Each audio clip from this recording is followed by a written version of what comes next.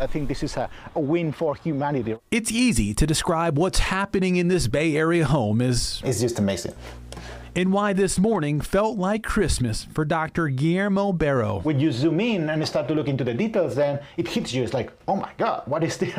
You get to see a lot of things that you were not expecting. Barro is an astrophysicist professor at the University of the Pacific, meaning he lives and breathes everything space. Actually, one of these galaxies is not together with the other ones. And on a day when the first images from the world's most advanced telescope are released, Barro finds himself in heaven. Every one of these dots is a star, and it's just mind-blowing. So the first picture is fantastic, but when you actually open it and you get to see what Webb is capable of, it just blows your mind. Barro's part of a team of scientists handpicked to study the results coming from the Webb. Recently, it's becoming pretty frantic because we're all trying to figure out what the telescope is capable of doing. His main focus will be to put an age on galaxies that are billions and billions of light years away. This is definitely going to open the door to study the likelihood of life in other planets around us. For Barro, it's hard to get away from thinking about work. As you can imagine, there's a lot of astronomy talk in the house. That's because his wife, Elisa, is also an astrophysics professor. Talk about love out of this world. Usually to see them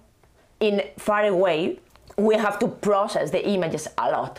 And here they are just popping up. So that was like, oh my God. And as you see, this is also a day she's had marked on the calendar. This is very exciting for both of us and for everybody in astronomy. The experts can't wait to see what Webb sends back and what questions about the universe can soon be answered. And now we're hoping to actually find out things that we were not expecting. Just looking at this is truly amazing. Jason Marks, KCRA 3 News. And Dr. Barro says the most exciting thing about the data from the Webb is that it's just available for everyone around the world to see.